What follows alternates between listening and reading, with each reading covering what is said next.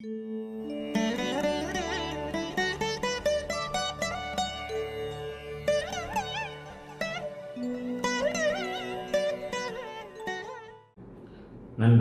வணக்கம். எல்லோரும் நன்றாக இருப்பீர்கள். குருஜி, குடிகாரன் சனி, குடிகாரன் சனி, சனி கிரகம் குடிகாரனா உருவப்படுத்துறீங்க. சீட்டிங் செய்பவன் ராகு, ராகு ஏமாற்றுபவர் ராகு. ரவுடி செவ்வாய், ஒரு குடிகாரனும் ஒரு ஏமாற்றுபவனும் ஒரு ரவுடியுமான, அதாவது சனி செவ்வாய் ராகு, இந்த மூவரும் சேர்ந்து குருவின் மீன தனுசு ஆலயத்திற்கு போனாங்க. இந்த மூவரும் தனுசு மீனத்தில் இருக்கிறாங்கன்னு வச்சுக்குவோம். தனது கொடூர செயல்பாடுகளை செய்ய முடியாமல் போகும் நிலை வரும்போது, அதாவது அங்கே போனோம்னா அவங்க புனிதமாயிடுறாங்கன்னு சொல்றீங்க. சரி, அந்த குருவின் பாவகத்திற்கு சுபத்துவ மதிப்பெண் எவ்வளவு கொடுக்கலாம்? 30 மதிப்பெண் கொடுக்கலாமான்னு கேட்குறீங்க. இந்த இடத்துல நான் பாவத்துவ விளக்கமா இதை நான் எடுத்துக்கிறேன். ஏன்னா நான் அடிக்கடி சொல்வதை போல ஒரு பாவத்துவம் சனி செவ்வாய் ராகு எந்த இடத்துல இருக்கிறாங்களோ, இப்போ நீங்க இந்த குருவின் மீன தனுசு ஆலயம்னு சொல்றீங்க இல்லையா, நம்பர் 1 இன்னொன்று தெரிஞ்சுக்கங்க.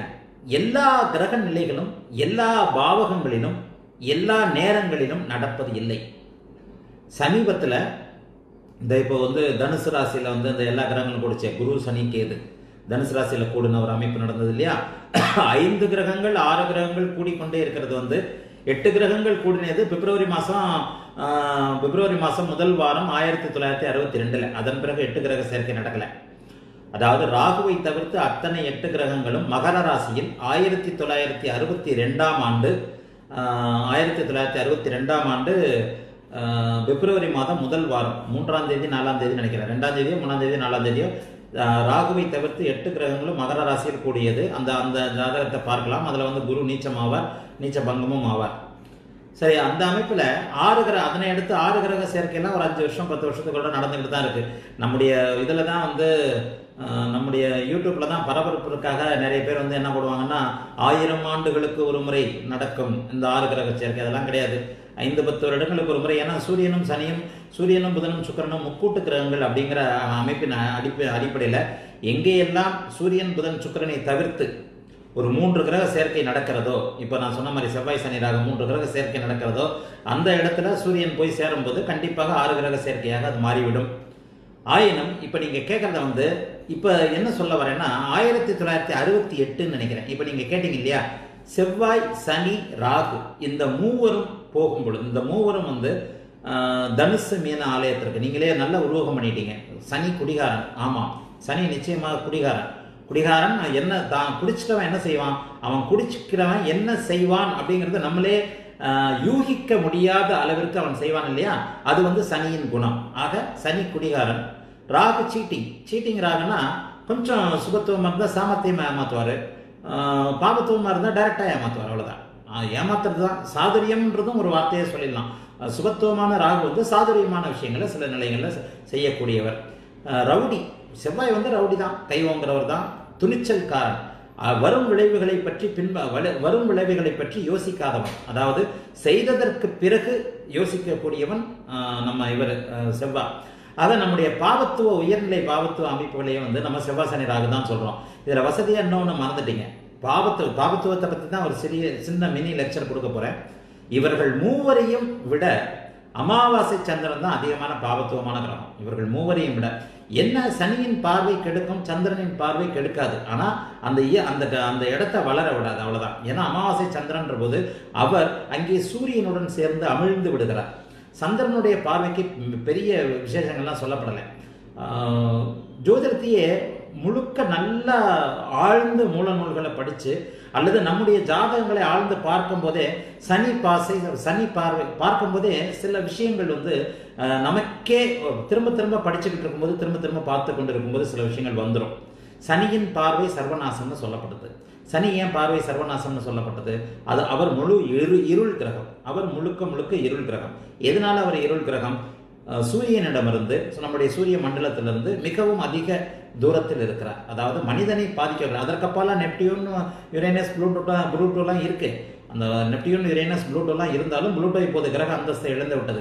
நம்முடைய இந்திய வேத ஜோதிடத்தின் மிகப்பெரிய மாண்பே சனியோடு நிறுத்தி கொண்டது தான். மற்றவங்கலாம் மேல்நாட்டில் யுரேனஸையும் நெப்டியூனையும் சேர்ப்பாங்க.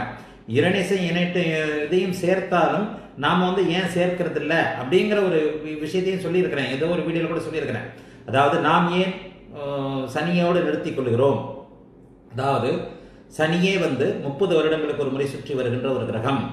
ரெண்டாவது, ஒரு கிரகத்தினுடைய ஆதிக்கம் நெப்டியூனும் யுரேனஸும் உலக வாழ்க்கையில் மனித சமூகத்தில் தாக்கத்தை ஏற்படுத்தக்கூடிய கிரகங்கள். தனி மனிதனை நிச்சயமாக பாதிக்காது. தனி மனிதனின் மேல் நெப்டியூனாலும் யுரேனஸாலும் தாக்கத்தை ஏற்படுத்த முடியாது. ஏனென்றால் இவைகள் ஒரு முறை சூரிய மண்டலத்தை சுற்றி வருவதற்கு 250 வருடங்களுக்கு மேலாகும். அந்த நேரத்திற்குள் ஒரு மனிதன் நிச்சயமாக இறந்து விடுவான். 120 வருஷத்துக்கு மேலே எந்த மனிதனாலும் வாழ முடியாது. ஆகவே சனி ஒரு குறைந்தபட்சம் 3 சுற்றுக்களை வரக்கூடிய அமைப்பில், அதனால தான் அந்த தலைமுறையாக சொல்கிறோம். 3 தலைமுறை வாழ்ந்தவல்ல, 30 ஆண்டு வாழ்ந்தவல்ல, இதெல்லாம் சொல்கிறது சனியின் சுற்றுக்களை வைத்துத்தான். சனி தரும் ஒளிக்கு மகாகவி காளிதாசர் ஒரு எண் கொடுத்ததிலிருந்தே அதற்கு கீழே மைனஸாலாம் போக முடியாதுன்றது நிறுவனமாகிறது. ஆகவே இதை வேத ஜோதிடத்தை ஒரு பரிமாணத்தில், ஒளி தத்துவத்தில், பாபத்துவ தத்துவத்தில், சுபத்துவ தத்துவத்தில் புரிந்து கொள்பவர்கள் இந்த விஷயத்தையும் புரிந்து கொள்ள வேண்டும். மனிதனின் ஆயுளுக்குள் காண முடிகின்ற கிரகங்களே மனிதனை பாதிக்கின்றவை. இதுதான் நான் சுருக்கமாக சொல்ல வருது. ஒரு ஃப்ளோவில் பாபத்துவத்தை பற்றி பேசும்போது இப்போ இதையும் எடுத்துட்டோம். அதாவது மனிதனின் வாழ்நாளுக்குள், ஒரு மனிதனின் வாழ்நாளுக்குள் எந்த கிரகத்தை அவன் பார்க்க முடிகிறதோ அந்த கிரகங்கள் மட்டும்தான் வந்து அவனுடைய வாழ்நாள். ஆனால் ஒரு கிரகம் 250 வருஷம் சுற்றி வருதுன்னா அதுக்குள்ள ஒருத்தன் வந்து பிறந்து இறந்து போயிடுவான். அதுக்கப்புறம் அந்த பிறந்து இறந்து போயிடுற அமைப்பில் அவனை வந்து எப்படி அந்த கிரகம் பாதிக்கும்? அதனால தான் வந்து நெப்டியூனும் யுரேனஸும் நம்முடைய இந்திய வேத ஜோதிடத்தில் கிடையாது. மேலை நாட்டு வேத ஜோதிடத்தில் இருக்குன்னு சொன்னால் அவங்க அவ்வளோதான். அதோடைய பர்ஃபெக்ட்ன்றது வேதிக் அஸ்ட்ராலஜி தான், இந்தியன் அஸ்ட்ராலஜி தான். ஜோதிடம் எங்கே பிறந்ததோ, பாபிலோனில் பிறந்திருக்கலாம், கிரேக்கத்தில் வளர்ந்திருக்கலாம், சால்டியர்கள்ட்ட இருந்திருக்கலாம், என்ன வேணாலும் யாருக்கிட்ட வேணாலும் இருந்திருக்கலாம். ஆனால் அந்த ஜோதிடம் முழுமையாக வளர்ச்சி அடைந்து கொண்டிருப்பது இந்தியாவில் தான். அதற்கு காரணங்களை சொல்கிறேன். அதாவது சனிக்கு ஒரு எண் அவர் மகாகவி காளிதாசர் கொடுத்திருக்கும் பொழுதே இந்த அமைப்பு தான். ஆகவே சனியை தாண்டி எந்த ஒரு அமைப்பையும் கொண்டு வர வேண்டாம். சரி, ஏன் சனி வந்து பாவராக சொல்லப்பட்டது? சனி வந்து சூரிய ஒளியை பெற முடியாத தூரத்தில் இருக்கின்ற ஒரு கிரகம் அப்படிங்கிறதுனால மகாகவி காளிதாசர் அந்த சனிக்கு 1ஆம் நம்பர் கொடுத்திருந்தார். சரி, அதையே நம்ம கொஞ்சம் லாட்டரலாக வேறு விதமாக திங்க் பண்ணி பாருங்க.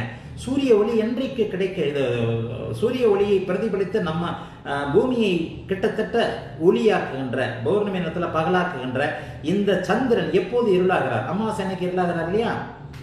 ஆக அந்த அமாவாசை அன்று இருக்கின்ற சந்திரன் சனிக்கு நிகரான பாவத்துவத்தை கொண்டவராக இருப்பார். இதில் ஒரு மிகப்பெரிய அமைப்பு என்னன்னா 30 நாளைக்கு ஒரு 28 நாள், ஒரு மாதத்துக்கு ஒரு தடவை இது வந்தே தீரும், அமாவாசை வந்தே தீரும். ஆகவே பாவத்துவ தத்துவத்தில் இதையும் நம்ம பார்த்தே தீரணும். சரி, அதே நேரத்தில் சனியின் பார்வை தான் சர்வநாசம்னு சொல்லப்பட்டது. சனியின் பார்வை சர்வநாசம். ஏன்? 2.5 ஆண்டு காலம் ஒரே ராசியில் உட்கார்ந்துட்டு ஒரே நிலைத்த இடங்களை பார்க்கக்கூடியவர் சனி. 2.5 ஆண்டு காலம் நிலைத்த இடத்தை பார்க்கக்கூடியவர் சனி. சனியின் பார்வை சர்வநாசம். ஒரு இருள் கிரகத்தின் தன்மை சர்வநாசம். அதையே வந்து நம்ம ஒரு சந்திரனுக்கு நம்ம சொல்றதே இல்லை. ஏன் சொல்றது இல்லை? அவர் 2.25 நாட்களுக்கு ஒரு முறை மாறிக்கொண்டே இருப்பார்.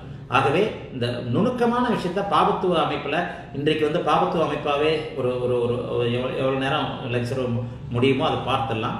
ஏன்னா அந்த கேள்வி கொஞ்சம் இன்ட்ரெஸ்டிங்கான கேள்வி. அது யாரு சுரேஷா யாரோ ஒருத்தர் கேட்டிருந்தார்.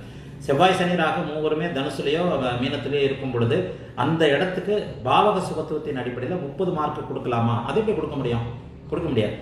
சரியாப்பா, அப்போ இந்த மாதிரி இணைவு ஏற்பட்டிருக்கான்றதே உங்க மனசுல வந்துடணும். எனக்கு தெரிந்தவரை இந்த செவ்வாய் சனி ராகு மீனத்தில் ஏற்பட்டது 1968 இருக்கலாம். 1968 பிறந்தவருடைய ஜாதகத்தை பார்த்தீங்கன்னா செவ்வாய் சனி ராகு. ஏன்னா சனி வந்து 2.5 வருஷத்துக்கு கூட மாறுவார், ராகு 1.5 வருஷத்துக்கு கூட மாறுவார். 2 பேரும் இயல்பாகவே இணைய வேண்டும். எல்லார் ஜாதகத்திலையும் பார்த்தீங்கன்னா 79 வந்துட்டீங்கன்னா அப்படியே சனி ராகு இங்கே வந்துடுவாங்க. சிம்மத்திலையும் இதுலேயும் இணைவாங்க. சிம்மத்தில் சனி ராகு இணைந்தது 1979 பிறந்தவர்கள், 70களில் பிறந்தவங்கள பார்த்துருப்பீங்க. ஆனால் அதனை அடுத்த இயல்பான அமைப்புகளில் நிறைய பார்த்துருக்க முடியாது. நடந்தால் தானே பார்க்கறதுக்கு. ஆக நீங்கள் கேட்கின்ற சுரேஷா ரமேஷா யார், நீங்கள் கேட்கின்ற ஒரு இணைவு சனி செவ்வாய் ராகு தனுசுல இல்லை, மீனத்தில் 1968 நடந்திருக்கு. சனியும் செவ்வாயும் ராகுவும் இணைந்த அமைப்பில். அப்போ அந்த பாவகத்திற்கு 30 மார்க் போடலாமான்னா நிச்சயமாக போட மாட்டேன். அது வந்து குருவின் பாவகம் அப்படிங்கிறதுனால வந்து அந்த பாவகத்திற்கென்று ஒரு ஆலயத்திற்கு நிகரான தனித்த அமைப்புகள் இருக்கின்றன. ஆனால் இங்கேயே அவர் அமாவாசை சந்திரன் ஒருத்தர் சேர்ந்துட்டாருன்னு வைங்க, ஒரு 20 மார்க். இன்னும் மீது சனி செவ்வாய் ராகு, மீதமுள்ளவர் யார்? சந்திரன், தேய்பிரை சந்திரன். அப்ப அந்த மீதமுள்ளவரும் அங்கே உட்காரும் பொழுது 0 மார்க். ஒரு பாவகத்தினுடைய முழுமையான சுபத்துவம் என்றது 100% வச்சுக்கோங்க. ஒரு பாவகம் சும்மா இருக்கும்போது 100% மார்க்கா இருக்கு. சரி, இப்ப இது வந்து சுய தன்மை உள்ளது. அதாவது பாவகத்துடைய மைனஸ் பிளஸையும் நீங்க புரிஞ்சுக்கணும். பாவத்துவம் சுபத்துவத்துடைய மைனஸ் பிளஸ். அந்த பாவகத்தை இவர் பார்க்கிறார், குரு பார்க்கிறார், அதிகமான சுபத்துவ தன்மையோடு இருக்கிறது. அந்த பாவகத்திலேயே சுக்கிரன் இருக்கிறார், இன்னும் அதிகமான சுபத்துவ தன்மையோடு இருக்கிறது. சுக்கிரன் இருக்கிறார், தனித்த புதன் இருக்கிறார். அதாவது தனித்த புதன், வளர்பிறை சந்திரன், பௌர்ணமிக்கு முதல் நாள் சந்திரனா இங்க இருக்கிறார்னு வச்சுக்கோங்க. சூரியன் அந்த பக்கம் வந்துருவார் இல்லையா, பௌர்ணமி சந்திரன். பௌர்ணமிக்கு பக்கத்தில் இருக்கிற சந்திரன், சுக்கிரன், இவர்கள் மூவரும் இருக்கும் நிலையில எதிரில் குருவும் இருக்கிறார்னா அந்த பாவகம் 100% முழு சுபத்துவத்தில் இருக்கிறது. அந்த பாவகத்தின் அடிப்படையில் அது லக்னத்திற்கு எத்தனாவது அமைப்பு அப்படிங்கிற பொதுவாக இது லக்னமா இருக்குன்னு வச்சுக்கோங்க. இவர் வந்து தேஜஸ் ஆனவர். லக்னத்தை எடுத்துக்குவோம். 12 பாவத்திற்குமான விஷயங்களை விளக்கி சொல்லுகிறேன். முதல்ல சுபத்துவம் டக்குன்னு உங்களுக்கு புரியுன்றதுனால நான் சொல்லிடுறேன். ஒரு லக்னத்தில் சுக்கிரன் இருக்கிறார், புதன் இருக்கிறார், பௌர்ணமிக்கு முந்தின நாள் சந்திரன் இருக்கிறார், 7ஆம் இடத்தில் குரு இருந்து இவர்களை பார்க்கிறார். இவர் தேஜஸாக இருக்கிறார் என்ற அர்த்தம். தசை வருதோ இல்லையோ, பாவக அமைப்புகள்ல அடிக்கடி சொல்லிடுவேன், சம்பவங்கள் அனைத்துமே தசாபக்தியின் அடிப்படையில் தான் வரும். அப்ப அந்த தசாபக்தியின் அடிப்படையில் அந்த தசாபக்திகள் வரல அப்படின்னு சொன்னாலும் இந்த பாவக சுபத்துவ அடிப்படையில் இந்த மனிதர் சாப்பாட்டுக்கோ அதுக்கோ கஷ்டப்படாத மனுஷரு, இவர் வேலையே செய்கிறாரோ இல்லையா, 10ஆம் பாவம் கெட்டு போச்சு, 6ஆம் பாவம் கெட்டு போச்சு, தொழிலே செய்கிறாரோ இல்லையா, தாப்பன் சொத்து சேர்த்து வச்சிருக்கிறாரு, கொண்டாட்டியாவது வேலைக்கு போய் சோத்த போடுது. பாவக சுபத்துவத்தின் அடிப்படையில் லக்னம் சுபத்துவமாகி விட்டது. லக்னம் சுபத்துவமாகி, லக்னம்ன்றது என்ன சொல்றேன், தலைய மூளை, மற்ற 12 பாவகங்களை ஒருங்கிணைக்கும் 11 பாவகங்களை ஒருங்கிணைக்கும் பாவகம் லக்னம். அப்ப அந்த லக்னம் சுபத்துவமாக இருக்கும்போது நற்சிந்தனை, நற்செயல், நல்ல சம்பவங்கள், அழுக்கு நிலைமைகள்ல இல்லாம இருக்கிற நிலைமை. இவர் சம்பாதிக்கிறாரா இல்லையோ, பொண்டாட்டி சம்பாத்தியத்துல நல்ல ஷைனிங்கா சட்டை வேஷ்டி போட்டுக்கிறாரு, சாப்பாடு வேலைக்கு வந்துருது, எங்கேயோ ஒரு இடத்துல உட்காந்துட்டு 3 வேளை பொழுத கழிக்கிறார் அப்படிங்கிறத இங்கே இது உறுதியாக இருக்கும். சுபத்துவத்தின் தன்மையை சரியா புரிஞ்சுக்கங்க. ஒரு பாவகம் ஒட்டுமொத்த சுபத்துவ அமைப்புல இருக்கும்போது அது 100% மார்க். அதே இதுல இப்ப நீங்க கேட்ட சுரேஷ், நீங்க என்ன கேட்டீங்க, செவ்வாய் சனி ராகு தனுசுலயே மீனத்திலேயே உட்கார்ந்து இருக்கும்போது அந்த பாவகத்திற்கு 30 மார்க் கொடுக்கலாமா அப்படின்ற போது இங்கே இது அப்படியே தலைகீழா புரிஞ்சிக்க வேண்டியதுதான். சுபத்துவத்தின் அடிப்படையில பாவத்துவம் செவ்வாயும் சனியும் ராகுவும் அங்கே மூவரும் சேர்ந்து இருக்கும்போது உங்களுடைய உருவத்தின்படியே நீங்க ஒரு நல்ல ஓமானம் சொன்னீங்க, குடிகாரனும் ரவுடி பையலும் சீட்டிங் பண்றவனா அங்கே போய் உட்காந்துட்டான், ஆனா அது குருவின் வீடு. இங்கே பாக்கி இருக்கின்ற இன்னொருத்தரை விட்டுட்டீங்க. இங்க பாக்கி இருக்கிற ஒருத்தரை வந்து அமாவாசையை நெருங்கி கொண்டிருக்கின்ற சந்திரன் கிட்டத்தட்ட இப்ப தசமி திதியை தாண்டிட்டாலே அவர் உருவம் இழந்து விடுவார். வட்ட வடிவமாக சந்திரன் இருக்கின்ற வரைக்கும் தான் அவர் சுபத்துவ பாபத்துவ அமைப்புல கொண்டு வந்துடணும். பஞ்சமி திதிக்கு பிறகு அவர் முழு உருவமாயிடுவார் வளர்பிறையில. தசமி திதிக்கு பிறகு அவர் வந்து தேய ஆரம்பிச்சிருவார், அப்படியே மூலி ஆவார். அர்த்த சந்திரன் சொல்றோம் இல்லையா, அர்த்த சந்திரன் பாதி சந்திரன் சொல்றது அஷ்டமி நவமியோட முடிஞ்சு போயிடும். அப்பதான் அதனாலதான் அதை வந்து அதை கூட ஒரு விஷயமா சொல்லியிருக்கிறேன். அதாவது சூரியனும் சந்திரனும் தங்களுக்குள் கேந்திரங்கள்னு சொல்றேன் இல்லையா, அந்த தங்களுக்குள் கேந்திரங்கன்ற நிலைமை அர்த்த சந்திரன் பாதி சந்திரனுடைய அமைப்பாக உருவாவதோ மறைவதோ இருக்கும். அதையும் நீங்க கொஞ்சம் திங்க் பண்ணா புரிஞ்சுக்கலாம். ஆக இந்த அமைப்புல 10ஆம் தேதிக்கு பிறகு அவர் வந்து தன்னுடைய முழு ஒளியை எழுந்து அமாவாசையாக அமைப்புல உள்ள போய்கொண்டே இருப்பார். அந்த அமைப்புல 14வது நாள் 13வது நாள் சந்திரன் வந்து மிக கடுமையான பாவத்துவத்தை அடைபவர். அப்போ இந்த தனுசு மீனமாக இருந்தாலுமே சரி, தனுசு மீனம் உயர்நிலை சுபத்துவத்தை கொடுக்கின்ற குருவின் வீடுகள். அப்ப அந்த ஒரு தனுசுல இப்ப நீங்க கேட்ட மாதிரி தனுசுலன்னு வச்சுக்கலாம், அல்லது நடந்தது அங்கேதான், எங்க மீனத்துல, அப்ப மீனத்திலே வச்சுக்கலாம்.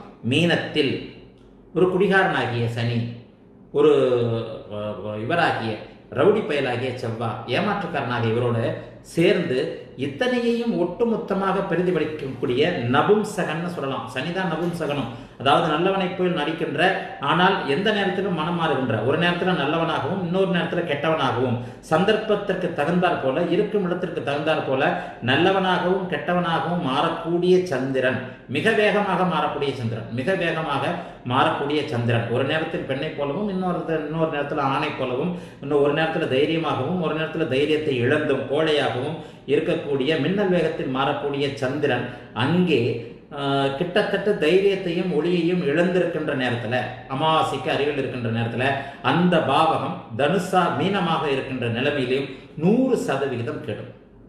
100% கெடும். சரி, இந்த நேரத்தில் 100% கெடும் அப்படிங்கிறதுக்கு எந்த இடத்துல வரணும் அப்படின்னு சொன்னால், நிச்சயமாக அந்த நேரத்தில் குரு கூட நீச்சமாக இருக்கக்கூடாது. குரு நீச்சமான பரிவர்த்தனை ஆகிடுவார். ஒரு பாவகம் ஒட்டுமொத்தமாக 3 அல்லது பாவ கிரகத்தோடு பாவ கிரகத்தினுடைய இணைவில் இருக்கிறது. சனி செவ்வாய் ராகு சேர்த்துக்கிட்டா அமாவாசைக்கு நிகராக இருக்கிற சந்திரன் 4 பேர் தான். இதை தவிர வேறு யாரும் இல்லையில. சரி, அடுத்து பாவியருடன் சேர்ந்த புதன் வந்துடுவார். அவரை கூட விட்டுறலாம். இப்போ இந்த 4 சேர்ந்திருக்கின்ற நிலைமையில அந்த பாவகம், உதாரணமாக மீனத்தை எடுத்து விட்டோம். இங்கே குரு நீச்சமாக இருக்கிறார்னு வச்சுக்குவோம். குரு நீச்சமாக இருந்தாலும் மறைமுகமாக பரிவர்த்தனை ஆவார். அது மறுபடியும் சுகத்துவத்தை கொஞ்சம் கொண்டு வருகின்ற நிலைமை. அப்போ குருவை நீங்க பகை வீடுகளில் தான் போடணும். அப்போ இந்த மாதிரியான அமைப்புகளில் அந்த பாவகம் 100% ஒளி இழக்கிறது, 100% அந்த பாவகம் எந்த பலனையும் தராது. அப்படிங்கிற நேரத்தில் இந்த இணைவு மீனத்தில் நடக்கும்போது குரு அப்படியே துலாத்தில் இருக்கணும். அந்த பாவகத்துக்கு 8ல் மறைகிறார். அந்த பாவகத்துக்கு 6ல் மறைஞ்சா கூட நட்பு நிலையில சிம்மத்தில் போய் உட்காருவார். அந்த பாவகம் ஓரளவுக்கு உயிரோடு இருக்கும். இந்த பாவகம் லக்னத்திற்கு எத்தனையாவது பாவகம் அப்படிங்கிறத தான் நீங்க கணக்கெடுக்கணும். அதற்கப்புறம் நீங்க அந்த பாவக ஆதிபத்திய விஷயங்களை இது எப்போது இந்த பாவகம் எப்படிப்பட்ட பலனை தரும் இப்போ ஒவ்வொரு லக்னத்திற்கும் கூட நான் சொல்றேன்.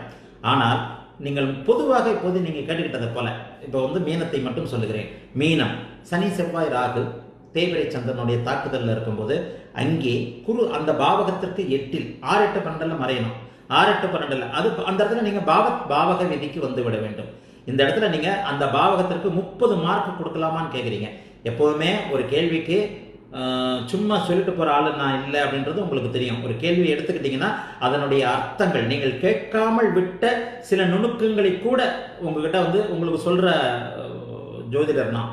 அப்ப இந்த அமைப்புல பாவகத்தின்படி எல்லா நிலைகளையும் பொறுத்து அனைத்தையும் சீர்தூக்கி பார்த்து தான் ஒரு பாவகத்திற்கு நீங்கள் மதிப்பு போட முடியும். அந்த பாவகம் செயல்படுமா செயல்படாதா, அந்த பாவகம் எத்தகைய பலனை தரும் அப்படின்னு நீங்க சொல்றதுக்கு எல்லா விஷயங்களுக்கும் வந்துடணும். சரி, இங்கே ஒட்டுமொத்தமாக செவ்வாய் சனி ராகு இருக்குது, தேய்பிரை சந்திரனை கூட விட்டுருங்க. அப்போ இந்த பாவகம் செயல்படுமா செயல்படாதான்றதுக்கு தான் நீங்க என்ன கேட்குறீங்க, 30 மார்க் போடலாமா அப்படின்னு கேட்குறீங்க. அடுத்து இந்த பாவகத்தின் உறுதி நிலைத்தன்மை என்ன தரும் அப்படிங்கிறத நீங்க உறுதிப்படுத்திக் கொள்வதற்கு என்ன வந்துடணும், பாவகத்தின்படி பாவகாதிபதி எங்கே இருக்கிறார், பாவகாதிபதி எங்கே இருக்கிறார், 6, 8, 12 மறைந்தால் அந்த பாவகம் செயல்படாது. அந்த ஆதிபத்தியத்தின் பலனை அந்த ஜாதகருக்கு தராது அப்படிங்கிறது விதி. சரி, இந்த இடத்துல மீனத்தை நம்ம உதாரணத்திற்காக எடுத்துக்கொண்டு விட்டோம். அப்ப அந்த மீனத்திற்கு மீனநாதனான மீன குரு அந்த பாவகத்திற்கு 6ல் மறைந்தால் நட்பு வீட்டில் இருப்பார். அப்ப அந்த நட்பு வீட்டில் இருக்கும்போது பாவகம் செயல்படல அப்படின்னா கூட வேறு சில விதமான நன்மைகள் இருக்கும். 8ல் மறையும் போது துலாத்தில் இருப்பார், அவருக்கு ஆகாத சுக்கரனுடைய வீட்டில் இருப்பார். நிச்சயமாக அந்த பாவகம் எந்த பலனையும் அந்த ஜாதகருக்கு தரார். உதாரணமாக மகர லக்னத்தில் பிறந்திருக்கிறார், 3ஆம் பாவகம் தைரியம், வீரியம், இளைய சகோதரம், இசை, இது எல்லாமே அடிபட்டு போச்சுன்னு அர்த்தம். அடிபட்டு போச்சு. ஆனால் 6ல் இருந்தால் எல்லாம் இருக்குன்னு அர்த்தம். நல்லா புரிஞ்சுக்கங்க. மகர லக்னம் 3ல் செவ்வாய் சனி ராகு நடக்கிறது, இணைவு நடக்கிறது. மகர லக்னம் 3ல் செவ்வாய் சனி ராகு இணைவு நடக்கிறது. 30 மார்க் தான் போடணுமா அப்படின்னு நீங்க கேட்கறதுக்கான அர்த்தம், இந்த பாவகம் என்ன தன்மையை தரும், இந்த மீனம் என்ன தன்மையை தரும், ஆதிபத்தியம் எதுவோ அதை தரும். அடுத்து காரகன்றது குருவிற்கு வந்துடணும். அப்ப அந்த ஆதிபத்தியத்தின் அதிபதி, அந்த வீட்டின் அதிபதி என்னவாக இருக்கிறார், அங்கிருந்து இன்னும் கெட்டு போயிட்டாரா அப்படின்னு பார்ப்போம். அங்கிருந்து 6ஆம் இடத்தில் மறைகிறார், ஆனால் லக்னத்திற்கு 8ல் மறைவார். அவருக்கு 6லும் லக்னத்திற்கு 8லும் மறைவார். ஆனால் அங்கே குரு பாவகத்தின்படி அங்கே மறைந்தாலும் அவருக்கு மிகவும் பிடித்த சிம்ம வீட்டில் இருப்பார். அப்ப அவருக்கு மிகவும் பிடித்த சிம்ம வீட்டில் இருக்கும்போது என்ன நடக்கும், இந்த 3ஆம் வீட்டின் பலன்கள் நிச்சயமாக 50% நடக்கும். ஏன்னா இங்கே அவர் நன்றாக இருக்கிறார். சிம்ம வீடு, சிம்மத்தின் மேல் குருவிற்கு மிக தனி புரிதல்கள் உண்டு அப்படின்னு சொல்லியிருக்கிறேன். இந்த இடம் கொஞ்சம் குழப்புற இடம். திரும்பி நல்லா என்னோட இதை திருப்ப நல்லா கவனமாக கேட்டுக்கோங்க. இந்த வீடியோவை மறுபடியும் பார்த்துக்கோங்க. இந்த இடத்துல நிச்சயமாக அவர் 8ஆம் பாவகத்தில் இருக்கும்போது அந்த ஜாதகருக்கு இளைய சகோதரம், தைரியம், வீரியம், இசை, எழுத்து திறமை அத்தனையும் இருக்கும். அதே குரு இவர்கள் மூவரும் செவ்வாய் சனி ராகு மூவரும் மீனத்தில் இருக்கிறார்கள். அதே குரு அந்த வீட்டிற்கு 8ல் மறைகிறார், லக்னத்திற்கு 10ல் இருப்பார். இளைய சகோதரம் இருக்காது. இளைய சகோதரம் இருந்தாலும் இவருக்கு பிரயோஜனப்படாது. இருந்தாலுமா அப்படிங்கிறதுக்கு நீங்க மறுபடியும் செவ்வாய்க்கு அமைப்பு வேறு சில அமைப்புகளுக்கு வந்துடணும். எதையும் துல்லியமாக பலனறிவதற்கு இன்னும் கூடுதலான சில விதிகளுக்கு உள்ள போக வேண்டியது அவசியம். இந்த மகர லக்ன ஜாதகருக்கு 10ல் செவ்வாய் 10ல் குரு இருக்கும் பொழுது 3ஆம் பாவகத்திற்கு 8ல் குரு மறைந்து பகைஸ்தானத்தில் இருக்கும்போது இந்த ஜாதகருக்கு தைரியம் இல்லை, வீரியம் இல்லை, புகழ் இல்லை, கீர்த்தி இல்லை, இசை இல்லை, எழுத்து இல்லை, இளைய சகோதரம் இல்லை. இளைய சகோதரம் இருக்கிறார், இளைய சகோதரமாக இல்லை, வெட்டுக்குத்து நடக்குதுன்னு அர்த்தம். சரி, 12ஆம் இடத்துல அப்படியே அந்த வீட்டிற்கு 12ஆம் இடத்தில் மறைகிறார். அந்த வீட்டிற்கு 12ஆம் இடத்துல மறைஞ்சான அந்த வீட்டிற்கு 12ஆம் இடத்துல மறைஞ்சா என்ன நடக்கும்? 2ஆம் வீட்டில் இருப்பார். உதாரணத்துக்கு மகர லக்னத்தை எடுத்துக்கிறோம். அப்ப அந்த வீட்டிற்கு மீனத்திற்கு 12ல் மறையும் போது அந்த பாவகம் செயல்பட ஆரம்பிக்கும். அந்த பாவகத்தோட குறையே இல்லை, அந்த பாவகத்திற்கு குறை இல்லை. இந்த ஜாதகர் மிகவும் தைரியசாலியாக இருப்பார், தன அமைப்பாக இருப்பார், தைரியசாலியாக இருப்பார், தைரியம், வீரியம், புகழ், அந்தஸ்து எல்லாமே இருக்கும். மகர லக்னத்திற்குரிய மிகப்பெரிய மாண்புகளும் இருக்கும், இளைய சகோதர உறவுகள்லாம் இதா இருக்கும். ஏன்? அங்கே பரிவர்த்தனை நடக்கும். அங்கே அந்த இடத்துல பாவக விதிப்படி தன் வீட்டிற்கு 12ல் குரு மறைந்தாலும் குருவும் சனியும் பரிவர்த்தனை ஆவார்கள். ஆக பாருங்க, ஒரு விதின்னு வந்துருது, ஒரு நிலைன்னு வந்துருது அப்படின்ற போது அந்த நிலைக்குள் உள்ளுக்குள் என்னென்ன அமைப்புகள் இருக்குன்றதை வச்சுதான் நீங்க ப்ரெடிக்ஷன் பண்ண முடியுமே தவிர ஒரு குடிகாரனும் ஒரு இவனும் சீட்டிங் பண்றவனும் ஒரு ரவுடியும் ஒரு இடத்துல உட்கார்ந்தா அந்த பாவத்திற்கு எத்தனை மதிப்பெண் போடலாம் அப்படிங்கிறதுக்கான அத்தனை விதிகளும் இப்படித்தான் வரும். ஆகவே ஒரு பாவகம் பாவத்துவமாக இருக்கிறது அப்படின்னு வந்துட்டாலே மேம்போக்காக கணக்கெடுக்காம மேம்போக்காக கணக்கெடுக்கிறதுக்கு அஸ்ட்ராலஜில இடமே இல்லை. அப்படி நீங்க எடுத்துட்டீங்கன்னா 10ஓடு 11 கண் அப்படியே உள்ள போனா தான் நீங்க ப்ரெடிக்ஷனை வந்து முழுமையாக நீங்க கணிக்க முடியும். செவ்வாய் சனியாக இருக்கிற பாவத்துவம் தான். சரி, இதை வந்து நம்ம இப்போ மகர லக்னம்னு என்ன அறியாம ஒரு இயல்பா சொன்னேன். மீன லக்னத்திலிருந்தே ஆரம்பிப்போம். மீன லக்னத்தில் அல்லது மேஷ லக்னத்திலிருந்து காலபுருஷ தத்துவத்தின்படி மேஷ லக்னத்திலிருந்தே ஆரம்பிப்போம். மேஷ லக்னத்திற்கு அந்த குரு எங்கே இருக்கிறான்றத காமனா நான் சொல்லிட்டேன். அந்த பாவகத்திற்கு ஒரு பாவத்துவமான பாவகத்திற்கு 6, 8, 12ல அந்த பாவகாதிபதியும் மறையும் போது அந்த பாவகாதிபதி மறைகின்ற அமைப்பின் நிலையை பொறுத்து அந்த பாவகம் 10 மதிப்பெண்ணோ 20 மதிப்பெண்ணோ 30 மதிப்பெண்ணோ 50 மதிப்பெண்ணோ பெறும். அதை நான் வந்து சுலபமாகவே இப்போ உங்களுக்கு விளக்கினேன். அந்த பாவகத்திற்கு 6ல் அவர் மறைஞ்சார்னா சிம்மத்தில் இருப்பார், வலிமை இழக்க மாட்டார். 8ஆம் பாவகத்தில் இருந்தால் நிச்சயமாக வலிமை இழப்பார், சுக்கிரனுடைய வீடு அவருக்கு ஆகாத வீடு. 12ஆம் பாவகத்தில் மறைந்தால் அங்கே மறைவே இல்லை. ஏனென்றால் பரிவர்த்தனை வந்து விடுகிறது, திரும்ப குரு போய் அங்கே போய் உட்கார்ந்துருவார். மறைமுகமான சுபத்துவம்னு இது அடிக்கடி நான் சொல்லுவேன். இந்த சுபத்துவமும் கணக்கில் எடுத்துக்கொள்ளக்கூடிய ஒன்றுதான். ஆகவே எந்த ஒரு நிலையிலும் பாவத்துவமோ சுபத்துவமோ ஜோதிடம்ன்றது கொஞ்சம் மெனக்கட்டுத்தான் பலன் சொல்லணும், மெனக்கட்டுத்தான். ஐயோ இத்தனை கணக்கு போடணுமா, அப்புறம் ஜோசியம்னு அர்த்தமே இல்லையே. அதைத்தான் நான் அடிக்கடி சொல்லுவேன். மனித வாழ்க்கை அவ்வளவு சுலபமாக கணிக்கக்கூடியதா? ஐயோ இத்தனை கணக்கு போடணுமானா போட்டுத்தான் ஆக வேண்டும். அந்த கணக்கை போடுவதற்கு உங்களுடைய ஜாதகத்தில் புதன் வலுவாக இருக்கணும். எல்லோரும் எல்லாவற்றையும் தெரிந்து கொள்வது இல்லையே, எல்லோரும் எல்லாவற்றையும் சொல்லிடுறது இல்லையே. அதை தானே நான் வந்து சுருக்கமாக கூட சொன்னேன். ஒரு வகுப்புல 40 மாணவர்கள் இருக்கிறார்கள். அந்த 40 மாணவர்கள்ல ஒருத்தன் தானே நம்பர் 1 இருக்கிறான், 2 பேர் கூட நம்பர் 1 இருக்கிறது இல்லையே. ஒரு நேரத்தில் 2 பேரும் ஒரே மார்க் எடுக்கலாம், ஆனால் எல்லா நேரங்களிலும் எல்லாரும் அந்த 2 மாணவர்களும் ஒரே மாதிரி ஈக்குவலாக எடுக்கிறது இல்லையே. ஏதேனும் ஒரு நேரத்தில் ஒருத்தன் ஃபர்ஸ்ட் ரேங்க் எடுப்பான், இன்னொருத்தர் செகண்ட் ரேங்க் எடுப்பான். 40வது மாணவன் ஒருத்தர் இருந்துதானே தேர்வார். ஆகவே இந்த கணக்குகள் உங்கள் ஜாதகத்தில் புதன் எத்தகைய நிலையில் இருக்கிறார் அப்படிங்கிறத பொறுத்து தான் உங்களுடைய ஜாதகத்தில் இது நடக்கும். ஆக இப்போது நான் சொல்லியது போல மேஷத்திலிருந்து பார்த்தலாம். செவ்வாய் சனி ராகு, இந்த செவ்வாய் சனி ராகு மூவரும் இணைந்து பாவத்துவமாக இருக்கின்ற நிலைமையில இங்கே சுக்கிரன் இல்லைன்னு வச்சிருங்க. செவ்வாய் சனி ராகு எதிரில் சுக்கிரனே இல்லை, சுக்கிரன் இருந்தால் சுபத்துவம் நடக்கும். அப்ப அது பாவக ஆதிபத்திய பலன்கள்ல என்ன பலன்களை செய்யும்? இங்கே குருவின் நிலையை மட்டும் சொல்லிட்டேன். இந்த குரு அவருக்கு 6, 8, 12ல மறையும் போது இந்த நிலைகளை தருவார்னு சொன்னேன். அப்ப இந்த குரு முதல்ல வந்து இங்கே மேஷத்திலே இருக்கிறான்னு வச்சுக்கோம். மேஷத்துல இருந்தானே இன்னொரு நிலையும் சொல்லிடுறேன். இப்போ வந்து குரு வந்து 6, 8, 12ல பாவத்துவ அடிப்படையில பாவக அடிப்படையில் குரு எப்படிப்பட்ட நிலைமையில இருந்தா அந்த பாவகம் பாவத்துவத்தை குறைத்துக் கொள்ளும் அல்லது கூட்டிக் கொள்ளும் அப்படிங்கிறத சொன்னேன். இப்ப அடுத்து ஒவ்வொரு இடத்துக்கும் இருந்தா எப்படின்றத பார்த்துட்டு கூட லக்னத்தை சொல்லலாம். எப்படின்னா இப்போ வந்து குரு வந்து மேஷத்தில் இருக்கிறான்னு வச்சுக்குவோம். மேஷத்தில் இருந்தாலும் அந்த பாவகம் கெட்டு போகாது. ஏன்னா செவ்வாயும் குருவும் பரிவர்த்தனை ஆவார். 12ஆம் இடத்துல இருந்தால் சனியும் குருவும் பரிவர்த்தனை ஆவார்கள். ஜோதிடத்தில் எவ்வளவு நுணுக்கங்கள் இருக்கு பாருங்க. செவ்வாயும் குருவும் பரிவர்த்தனை அடைவார்கள். இந்த இதில் கூட நான் இன்னும் கூட சொல்லிடுவேன். என்ன சொல்லிடுவேன், அங்கே இருக்கின்றவர்களுக்கு குரு எத்தனை டிகிரியில், 12 இருக்கும்போது குரு எத்தனை டிகிரியில் இருக்கிறார். குரு கிட்டத்தட்ட 20 டிகிரியில், உதாரணமாக கும்பத்தில் 20வது டிகிரியிலும், ராகு அங்கே மீனத்தில் 5 டிகிரி 10 டிகிரிக்குள்ளும், இருவருக்கு இடையில ஒரு 20 டிகிரி இணைவு இருந்தால் கூட அந்த இடம் சுபத்துவப்படுத்தப்படும் அப்படிங்கிறது தான். இந்த சுபத்துவம் பாவத்துவத்தை டிகிரி கணக்கில் எப்போ நீங்கள் புரிஞ்சுக்கிறீங்களோ அப்போ தான் டிகிரி வைஸ் ஒரு 8 டிகிரி 10 டிகிரிக்குள்ள டிகிரி கணக்கில் புரிஞ்சுக்கும் போது காரக ஆதிபத்திய விஷயங்கள் அப்படியே பளிச்சுன்னு உங்களுக்கு புரிஞ்சு போயிடும். இவர் ஏன் இந்த மாதிரி இருக்கிறார், இவர் ஏன் கோடீஸ்வரனாக இருக்கிறார், இவர் ஏன் லட்சாதிபதியாக இருக்கிறார், இவர் ஏன் மெகா மில்லியனராக இருக்கிறார், இவர் ஏன் பியூனா இருக்கிறார், இவர் ஏன் ஐஏஎஸ் ஆஃபீஸராக இருக்கிறார், இவர் ஏன் நடுத்தர நிலையாக இருக்கிறார், இவருக்கு என்ன தொழில் அமையும். இப்போ நேற்று கூட அந்த பல் டாக்டர் ஒருத்தருக்கு சொன்ன மாதிரி ஏன் அவர் பல் டாக்டராக இருக்கிறேன்னு கேட்டார். அது கேட்டதுக்கு அந்த செவ்வாய் சனி காம்பினேஷனை சொன்னேன். ராசிக்கு 10ஆம் இடம், லக்னத்திற்கு 10ஆம் இடத்தோடு சனி தொடர்பு கொள்ளும்போது நீங்கள் ஒன்று ஃபிசியோதெரபிஸ்டாக இருக்கணும், இல்லைனா பிடிஎஸ்ஸாக இருக்கணும். ஆமாம் சார், நான் பிடிஎஸ் சார், அவ்வளோதான். அந்த சுபத்துவ பாவத்துவ அமைப்புகளை ஆதிபத்தியங்களோடு எப்போது புரிந்து கொள்கிறீர்களோ ஒருவருடைய தொழில், ஒருவருடைய படிநிலையை உறுதியாக சொல்ல முடியும். சரி, அப்போ நான் சொன்ன போல இப்போ குரு பக்கத்திலே இருக்கிறார், இருவருக்கும் இடையில 10-15 டிகிரி வருது, அந்த இடத்துல பாவத்துவம் அடிபட்டு போயிடும். ஒரு 20 டிகிரிக்கு மேலே குரு இருந்தால் தான் அந்த இடத்துல பாவத்துவம் செயல்படும். எப்போது பக்கத்து ராசியில் குரு இருந்தாலும் பரிவர்த்தனை நிலையில் இல்லாவிட்டாலும் அவர் அருகே வரும்போது குருவின் அந்த சுபத்துவ தன்மையை அந்த பாவகம் பெறத்தான் செய்யும், அங்கே இருக்கின்ற கிரகங்களும் பெறத்தான் செய்யும். ஆக இப்போது ஏற்கனவே அந்த 6, 8, 12 சொன்ன மாதிரி மிச்சம், அதாவது 6, 8, 12ல் 3 ராசிகளை சொன்னேன்.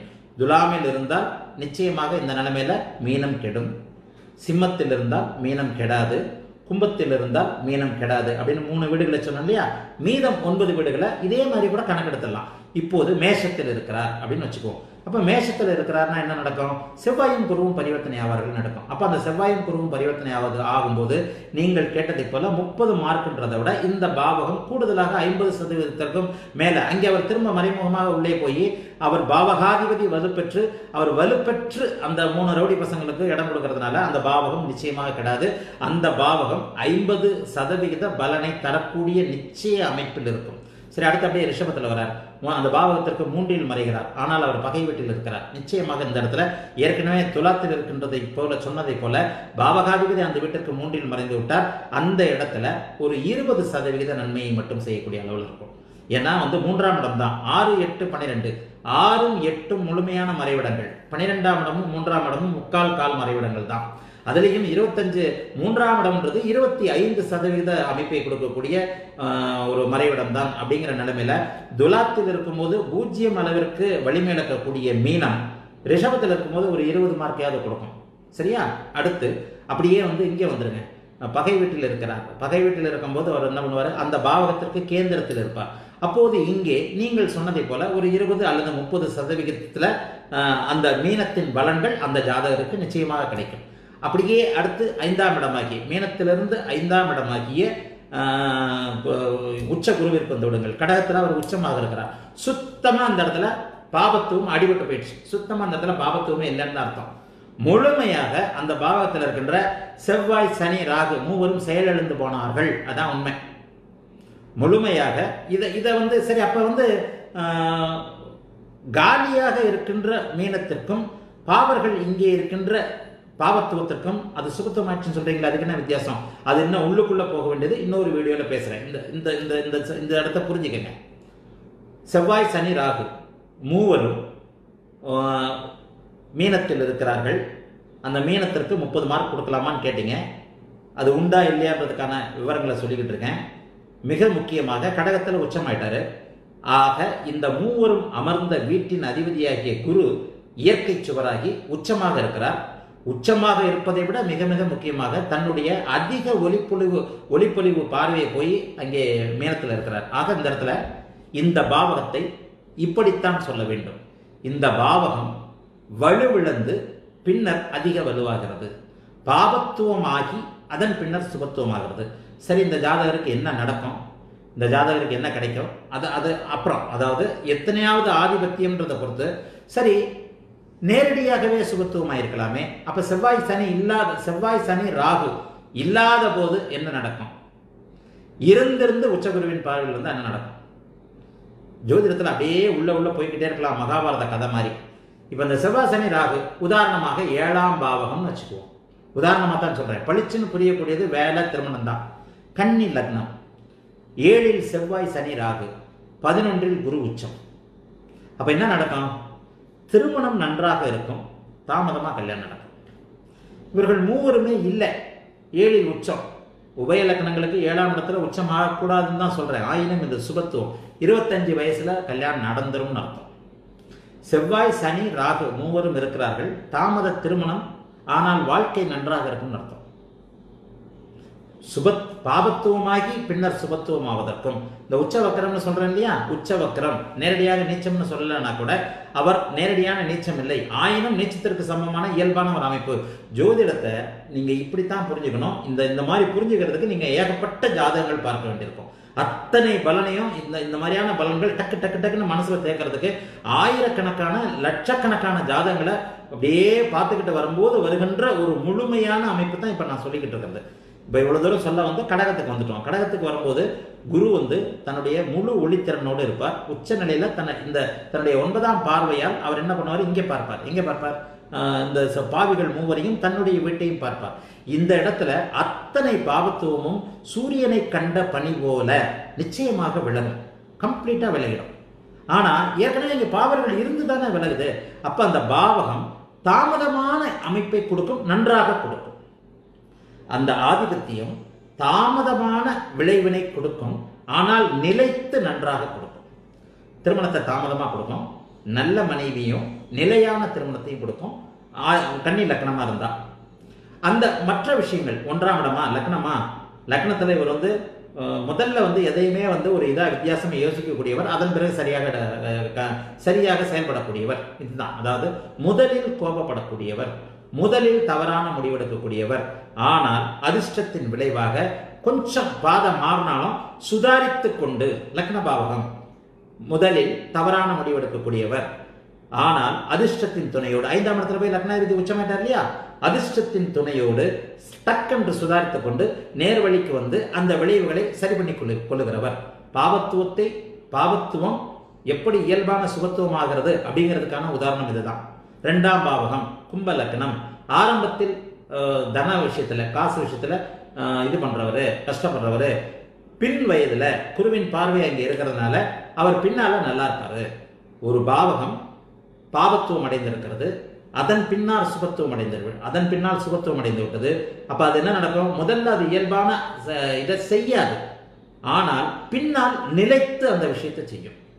இதுதான் சுருக்கமான விளக்கம். இப்ப வந்து 6ஆம் இடத்துல அவர் மறைஞ்சதுக்கும் 5ஆம் இடத்துல குருவின் பார்வையிலேயே அந்த பாவகம் சுபத்துவம், 3 பாவர்கள் உட்கார்ந்த பாவத்துவமான ஒரு இடம் பாவகாதிபதி உச்சத்தால் வலிமை அடைந்து பாவகாதிபதியின் பார்வையாலும் சுபத்துவம் அடையும். ஆக இந்த பாயிண்ட் வந்து மிக மிக முக்கியமானது. அதனை எடுத்து ஏற்கனவே சிம்மத்தை சொல்லிட்டேன். சரி, அப்படியே நேர் எதிரே வந்துருங்க. நேர் எதிரே அந்த பாவத்தை கண்ணியில் இருக்கிறார், கண்ணியிலிருந்து பகை பெறுகிறார். கடகத்திலிருந்து பார்க்கின்ற நிலையிலிருந்து சரி பாதி 50%.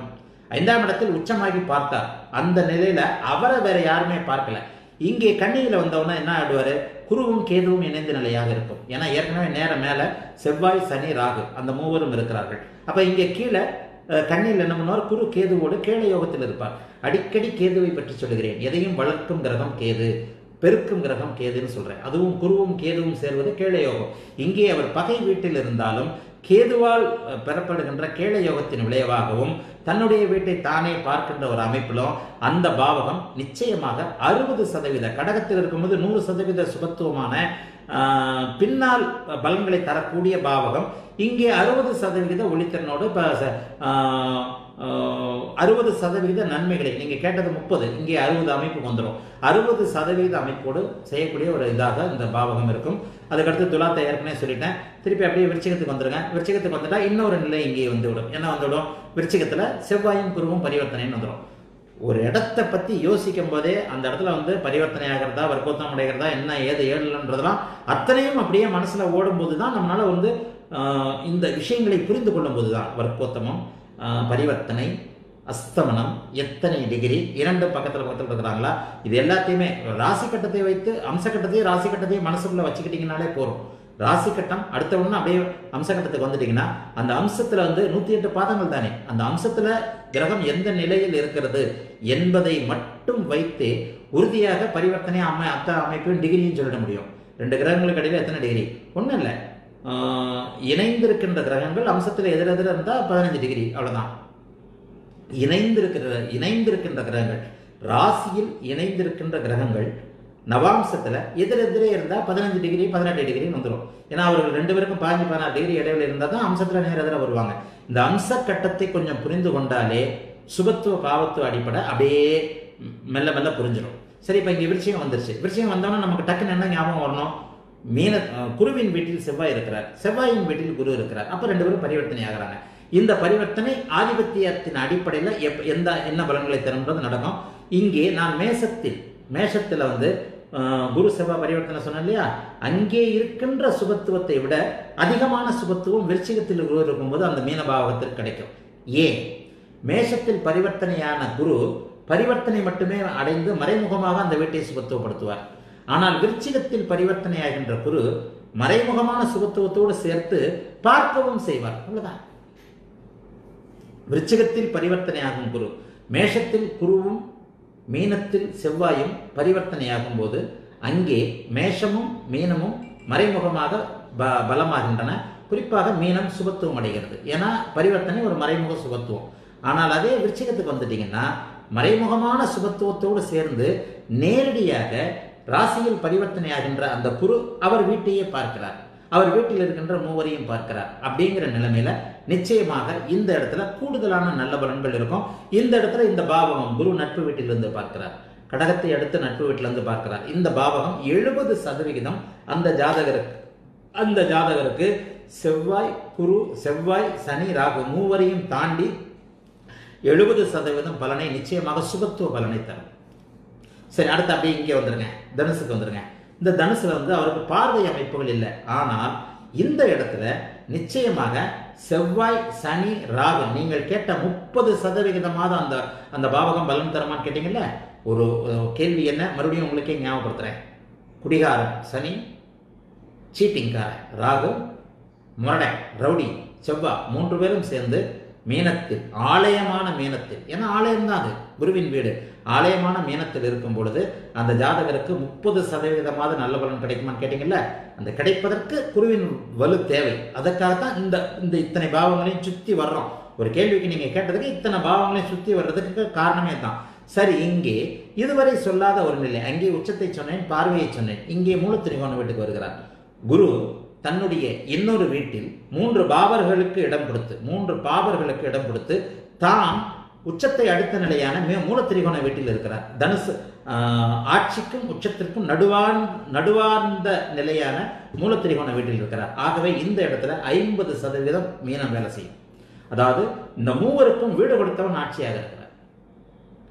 சில இடத்துல சொல்லுவோம் பாருங்க, சனிக்கு எது சேர்ந்திருக்கும் போது சனிக்கு நேர் பார்வை இருக்காது, ஆனால் சனி தனுசுல இருப்பார், குரு தனுசுல இருப்பார். அப்போது இந்த இடத்துல சனி சூட்சும வலுவோடு நேரடியாக இருந்தாலும் ஓரளவு சுபத்துவத்தோடு நல்ல வலிமை வாய்ந்த குரு. அதான் அந்த தசாநாதனுக்கோ அல்லது இருக்கும் கிரகத்திற்கு வீடு கொடுத்தவன் வலிமையாக வேண்டும் அப்படிங்கிறது மிக மிக முக்கியம் இல்லையா. அந்த அமைப்பின்படி இங்கே அவருக்கு கேந்திரத்தில், மீனத்திற்கு தன்னுடைய வீட்டிற்கு கேந்திரத்தில் அமர்ந்து மூலத்திரிகோண வலுவோடு இருக்கிறார். பார்வைதான் இல்லை.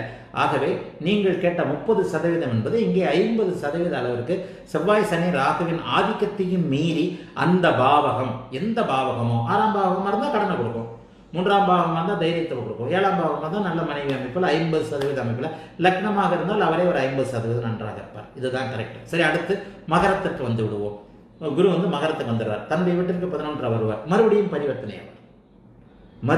பரிவர்த்தனையாகி விடுகிறார். அப்போ பரிவர்த்தனைனா என்ன? இந்த கும்பத்திற்கு என்ன சொல்லணும்?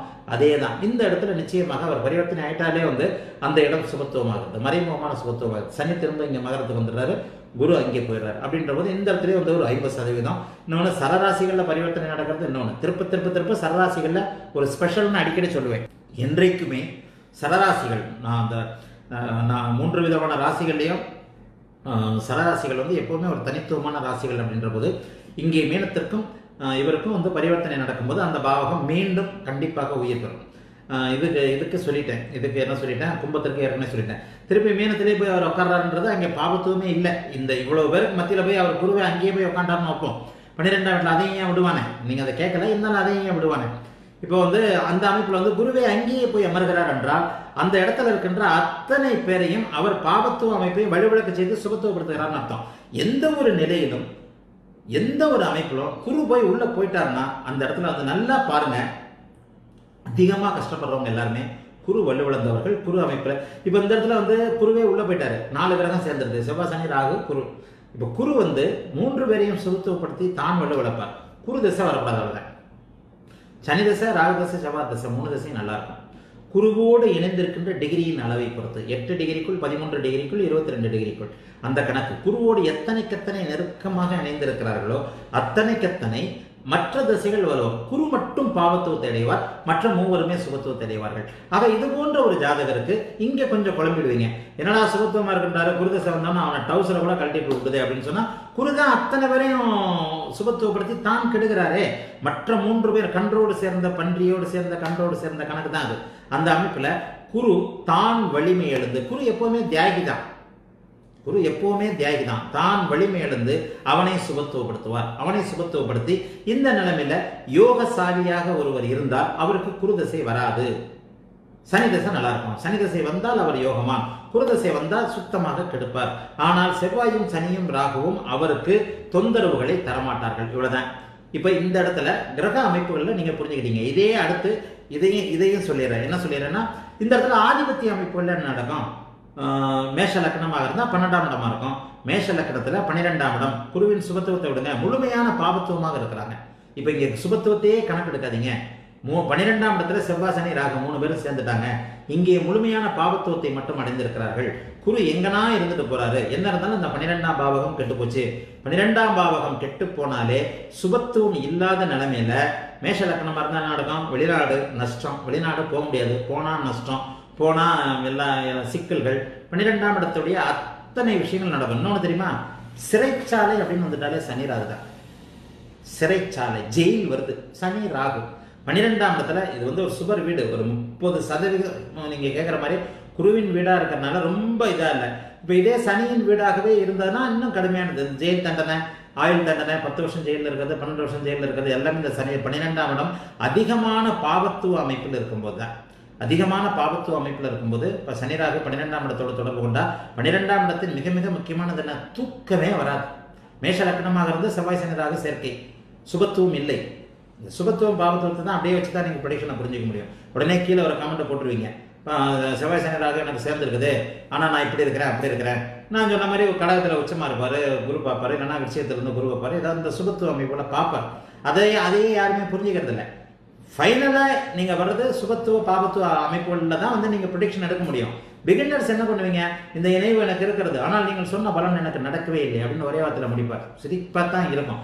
ஆக இந்த அமைப்பில் மேஷத்திலிருந்து ஆரம்பிச்சோம்னா 12ஆம் இடம் அதிக பாபத்துவம். 12ஆம் இடம் அதிக பாபத்துவம் என்ன? வெளிநாட்டு வாய்ப்பு இல்லை, வெளிநாட்டில் நஷ்டம், ஏற்றுமதி இறக்குமதியில் நஷ்டம், சம்பந்தப்பட்ட தசைகளில் செவ்வாய் தசை, ராகு தசை, சனி தசை இந்த தசைகளில் வெளிநாடு சம்பந்தப்பட்ட விஷயங்களை அறிமுகப்படுத்தி அதன் மூலமாக கடன்காரனாகின்ற ஒரு சூழ்நிலை, தூக்கம் வராத நிலைமை, 12ஆம் இடம் படுக்கை அறை நன்றாக இல்லாத நிலைமை, அயன சயன போகஸ்தானம் போகமே இல்லாத நிலைமை, சிற்றின்ப ஆர்வமே இல்லை, சிற்றின்பத்தில் வேஸ்ட்டு, மிகப்பெரிய மைனஸ், அயன சயன போகம் அத்தனையும் கெட்டு போச்சுன்னு அர்த்தம். அயனம்னா நகர்தல், போகம்னா செக்ஸ், அயன சயன போகம், சயனம்னா தூக்கம், தூக்கமே இல்லை, தூக்கம் வராத நிலைமை, உங்கள் வாழ்வின் இறுதி நல்லா இல்லாத நிலைமை, மிக மிக முக்கியமானது. கடைசி காலம் உங்களுக்கு நல்லா இல்லை, எதிலும் இறுதின்னு சொல்றேன் பாருங்க. 12ஆம் இடத்தை எதிலும் இறுதி அப்படின்னு சொல்றேன். ஆக 12ஆம் இடம் மேஷ லக்னமாகி செவ்வாய் சனி ராகு சேரும்போது 12ஆம் இடத்தின் அத்தனை விஷயங்களும் பாவத்துவமாக நடக்கும். சுப பாவத்துவம் 2 விஷயங்கள் தானே, அப்படியே பாவத்துவமாக நடக்கும். என்ன பாவத்துவமாக நடக்கும்? தூக்கம் வராது, தாம்பத்திய ஆர்வம் கிடைக்காது, ஒன்று நமக்கு ஆர்வம் இருக்காது, அல்லது சரியான பேர் கிடைக்காது, அல்லது கிடைத்த பேர் கிடைத்த ஜோடி உறவில் நாட்டமே இல்லாதவராக இருப்பார், அல்லது நமக்கு வேறு விதமான எண்ணங்கள் இருக்கும், வேறு விதமான முரண்பாடான இயற்கைக்கு மாறான உறவுகள், அதற்கு அவர் ஒத்துக்க மாட்டார். இயல்பாக எந்த அமைப்பும் கிடைக்காது. 12ஆம் இடத்துல நல்ல இதே கிடைக்காது. நம்மளே வீண் செலவழியாக இருக்கும், தேவையில்லாத செலவு, சூதாட்டம், கம்ப்ளீட்டாக பாவத்துவத்தின் அத்தனை விஷயங்களும் அங்கே நடக்கும். சூதாட்டம், கடுமையான ஒரு சூதாட்ட வெறியராக இருப்பார். சூதாட்டத்தில் பணம் இழப்பாக இருப்பார். சொத்துக்களை பணம் இழப்பாக இருப்பார். ஏற்றுமதி இறக்குமதி இதாக இருப்பார். தூரதேச அமைப்புகளே இல்லாமல் சொந்த ஊருக்குள்ளேயே குண்டு சட்டிக்குள் குதிரையை விட்டு கொண்டு வருவாராக இதாக இருப்பார். ஜெயில் தண்டனை கிடைக்கும். மற்ற தசாபுக்தி இதுக்கெல்லாம் மற்றது எது எப்பப்போ நடக்கும்? தசாபுக்திகளுக்கு வந்து விட வேண்டும். சரி, அப்படியே ரிஷப லக்னம், இது 11ஆம் இடம். இந்த 11ஆம் இடம்ன்றது அதுக்கு தான் அந்த எண்களுக்குள் இல்லைன்னு சொன்னேன். போன அஸ்ட்ரோவிஷன் கிளாஸில் வந்து இந்த வார்த்தையை சொன்னேன். அதற்கப்புறம் கூட 2-3 தடவை சொல்லிட்டு இருக்கிறேன். இந்த 11ஆம் இடத்தில் இருக்கும் அனைத்து கிரகங்களும் நல்லதை செய்யும். 11ஆம் இடத்தில் பாவர்கள் இருப்பது நல்லது. அப்படியே தூக்கி கேட்டுட்டு பார்த்துட்டு மைண்டை ஒரு ஓரத்தில் மட்டும்தான் வச்சுக்கணும். ப்ரெடிக்ஷன் எடுக்கிறதுக்கு அதை செய்யக்கூடாது.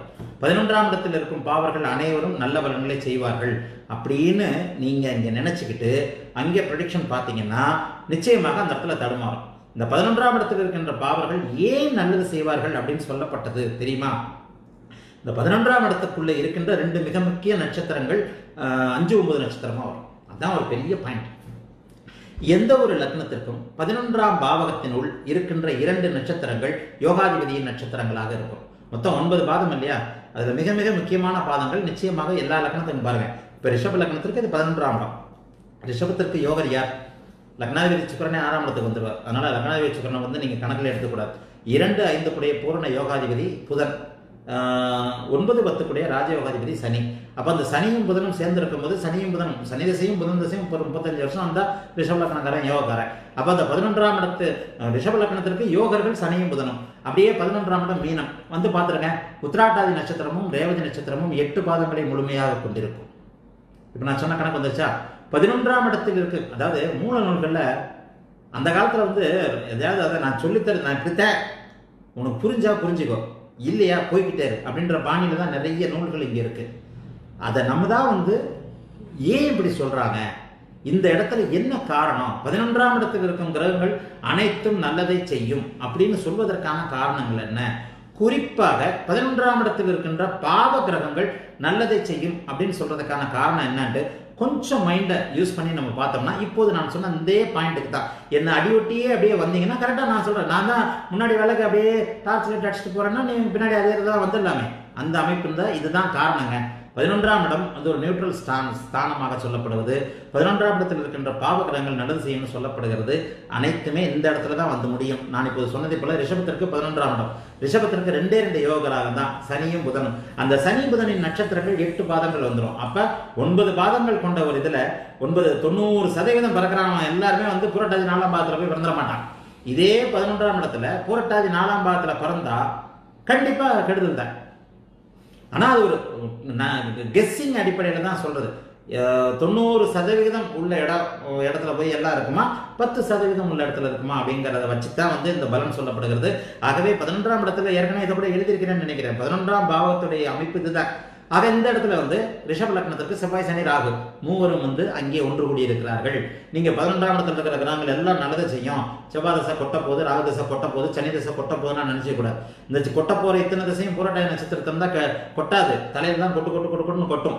அதை விட நுணுக்கமா பாபத்துவம், ஏற்கனவே கூடுதல் பாபத்துவமாக குருவின் சுபத்துவம் அமைப்பு இல்லாமல் இருந்தால் நிச்சயமாக கெடுதல்கள் நடக்கும். ஆகவே இந்த இடத்துல நீங்கள் சுபத்துவத்தையும் அந்த கிரகங்கள் அமர்ந்திருக்கின்ற நட்சத்திரத்தின் அடிப்படையிலுமே 11ஆம் இடத்து பலனை பார்த்துடணும். அடுத்து அப்படியே இதுக்கு வந்துடணும். எதுக்கு வந்துடணும்? மிதுனத்துக்கு வந்துடணும். மிதுனத்துக்கு வந்தால் 10ஆம் பாவகம் கெட்டு போச்சு. 10ஆம் பாவகம் கெட்டு போச்சு. இதை எங்கே பொருத்தி பார்க்க வேண்டும்? ஏற்கனவே நான் சொன்ன அந்த பாவக அமைப்பின்படி குரு எங்கே இருக்கிறார் அப்படிங்கிறத பொருத்தி பார்த்து தான் இங்கே நீங்கள் பலன் எடுக்கணும். செவ்வாய் சனி ராகு ஜீவனத்தில் இவர் ஒரு இடத்துல உட்காரவே முடியாதுன்னு அர்த்தம். இவரால் உட்காரவே முடியாது. தொழில்களில் எல்லாருமே அடிவிட்டு போச்சு. 6ஆம் பாவகம் சுபத்துவமாக இருக்கும். 6ஆம் பாவகம் வேலை. இவரைத்தான் நீங்கள் வந்து சில பேரை சொல்லுவாங்க இல்லையா, தொழிலே நீங்கள் செய்யக்கூடாதுன்னு சொல்லுவாங்க இல்லையா. ஆயினும் லக்னாதிபதி வலுத்திருக்கும் நிலையில் ஜாதகர் எதையும் சமாளிப்பார். எல்லாத்துக்கும் ஃபைனலாக கை கால் எல்லாம் சரி, ஆனால் அந்த கை கால் எல்லாம் வந்து ஜாயிண்ட் ஆகிறது மூளையில் தானே. அப்போ அந்த இடத்துக்கு நீங்கள் வந்துடணும். இத்தனையும் ஒரு பாவகத்தின் அமைப்புல நல்லது கெட்டதுகளை நீங்கள் பார்க்க நேரும் போது அடுத்த கடைசி ஃபைனல் பாயிண்ட் லக்னாதிபதி தான். இந்த ஆள் தேர்வானா தேர மாட்டானா, இவனுக்கு என்ன நடக்கும், லக்னாதிபதி எந்த நிலையில் இருக்கிறார், ஒன்றும் இல்லை. சரி, இங்கேயே இப்படியே இந்த அமைப்புல இருக்கு. இப்போ வந்து செவ்வாய் சனி ராகு 10ஆம் இடத்துல இருக்கு. 10ஆம் இடத்தில் இருக்கின்ற போது புதன் மிதுன லக்னம் 10ஆம் இடத்தில் இருக்கின்றதுல புதன் 6ஆம் இடத்தில் இருக்கிறார். இவன் வேலை தான் செய்வான். இவன் அடிமை வேலை. வேலையிலையும் மண்ணுவேன். வேலையிலையும் மற்றவனுக்கு 5000 ரூபாய் சம்பளம் கொடுப்பாங்க. இவன் வந்து ஒரு துணி கடையில் சேல்ஸ்மேனா 6000 ரூபாய்க்கு இருப்பான். 30 வருஷமா 6000 ரூபாய் சம்பளம் வாங்குவான். அவ்வளோதான். 30 வருஷமா 6000 ரூபாய் சம்பளம் வாங்குவான். ஏன்? லக்னாதிபதி 6ஆம் இடத்துல வந்தார். தன்னம்பிக்கை இல்லாதவர். மற்ற கிரக அமைப்பு எல்லாம் பார்த்தீங்கன்னா பளிச்சுன்னு இருக்கும். 10ஆம் இடம் மிதுனம், செவ்வாய் ஆகாத வீட்டுக்கு வந்துட்டாரு. அந்த செவ்வாய் போய் 10ஆம் இடத்துல உட்காந்துருக்கிறாரு. தொழில் ஸ்தானம் 10ஆம் இடமா இருக்குது. ஊக்கம் இல்லாதவன், கொடுக்கிற சம்பளத்திற்கு அப்படியே மண்ணாட்டம் வேலை செய்யறவன், முன்னேற்றம் ப்ரொமோஷனையும் கேட்க மாட்டான், கொடுத்தா சம்பளம் கொடுத்தா போறோம். சில பேர் பாருங்க 25-30 வருஷமா ஒரே ஸ்தாபனத்துல 10,000 ரூபாய் சம்பளத்துக்கு போயிட்டு ரிட்டையர்ட் ஆகும்போது 25,000 ரூபாய் சம்பளம் வாங்குவாங்க. 25 வருஷத்துக்கு 1000 ரூபாய் சம்பளம் ஏற்றி 25,000 அந்த இடத்துல 25 முதலாளியும் அவங்களை பெருசா கண்டுக்க மாட்டார். பெருசாவே கண்டுக்க மாட்டார். ஏதோ இருந்துட்டு போறாயா போயா அப்படின்னு சொல்ற அத்தனை அமைப்புகளும் இப்போது நான் சொன்னதை போல 10ஆம் பாவகம் பலவீனமாகி கெட்டு போய், இப்போது நான் சொன்ன அந்த மிதுன லக்னத்துடைய உதாரணம் 10ஆம் பாவகம் வலுவிழந்து, அதே போல இது அந்த இதை இப்போ சொன்னேன், அந்த லக்னாதிபதி 6ஆம் இடத்தோடு தொடர்பு கொண்டு, இப்போ இங்கே இந்த இடத்துல நான் ஒரு உதாரணமாக தான் சொன்னேன். இங்கே செவ்வாய் வந்து திக்பலமாக இருக்கிறார் இல்லையா? அப்போ இங்கே 6ஆம் அதிபதி தான் திக்பலமாக இருக்கிறார். செவ்வாய் வந்து பகை வீட்டு, லக்னாதிபதி பகை வீட்டில் வந்துட்டார். நான் அடிக்கடி சொல்லுகின்ற லக்னாதிபதியோட 6ஆம் அதிபதி வளர்க்கக்கூடாது அமைப்பு வந்துருச்சா? அப்போ வாழ்நாள் முழுக்க ஒரு துணிக்கடை சேல்ஸ்மேனா ஒரு 10,000 15,000 சம்பளத்துக்கு இருக்கிற அமைப்பு இந்த அமைப்பு தான். 10ஆம் பாவகம் கெடக்கூடாது. 10ஆம் பாவகம் கெட்டு லக்னாதிபதி கெட்டிருந்தார். இதே லக்னாதிபதி உச்சமாக இருக்கிறார், நிலைமை மாறும். ஒரே விதமான பலன்கள் இல்லவே இல்லை ஜோதிடத்துல. மற்ற அனைத்தையும் சேர்த்து மற்ற அனைத்து விஷயங்களையும் எப்படி எப்படி இருக்கின்றதை பார்த்து இறுதியாக லக்னத்தின் நிலையை கணித்து, லக்னாதிபதி நிலையை கணித்து தான் நீங்க ப்ரொடிக்ஷன் எடுக்க முடியும். சுபத்துவ பாவத்துவ அமைப்புகளை அடியொட்டி. சரி, அப்ப கடகத்துக்கு வந்துடுது. கடகத்திற்கு வந்தா என்ன? 9ஆம் பாவகம். 9ஆம் பாவத்துல செவ்வாய் சனி ராகு.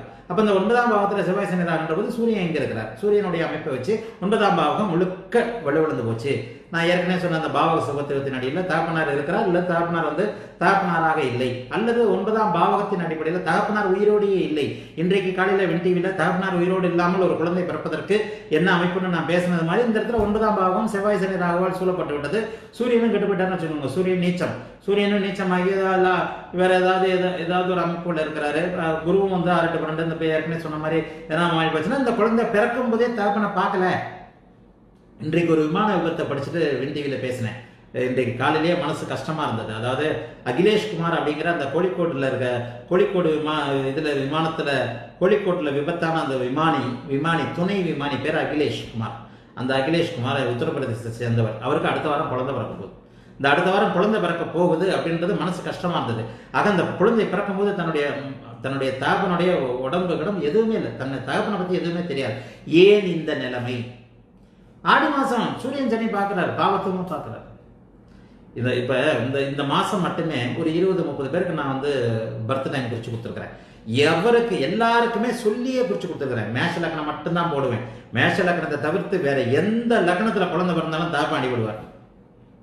இன்றைக்கு லைவ்ல சொன்னேன், இதை பத்தி பேசினேன். இன்றைக்கு வின் டிவி லைவ்ல பேசியிருக்கிற பாருங்க. மேஷ லக்னம், அதாவது இந்த மாதம் ஆடி மாதம் முழுக்க எப்பயுமே வருஷத்துல 2 தடவை சூரியன் சனி தொடர்பு ஏற்படும், நேரடியான தொடர்பு. எப்படி ஏற்படும்? சூரியனோடு ஒரு மாசம், சனியோடு சூரியன் ஒரு மாசம் சேருவார், சனிக்கு நேர எதிராக ஒரு மாசம் இருப்பார். இங்கே சுபத்துவ பாவத்துவ அமைப்புகள் தான் தகப்பனை காக்கும்.